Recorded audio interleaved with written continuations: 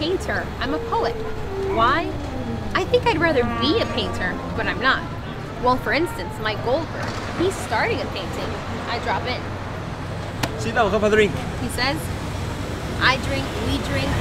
I look up, you have sardines in it. Yes, it needed something there. Oh, I go and the days go by and I drop in again. The painting is going on and I go and the days go by, I drop in. The painting is finished. Where's sardines? All that's left is just letters. It was too much. Mike says. But me? One day I am thinking of a color. Orange. Pretty soon I end up writing a whole page of words, not just lines. Then another page. There should be so much more. Not of orange, of words. How terrible orange is. Life. Days go by. It's even in prose. I'm a real poet. My poem is finished and I haven't even mentioned orange yet.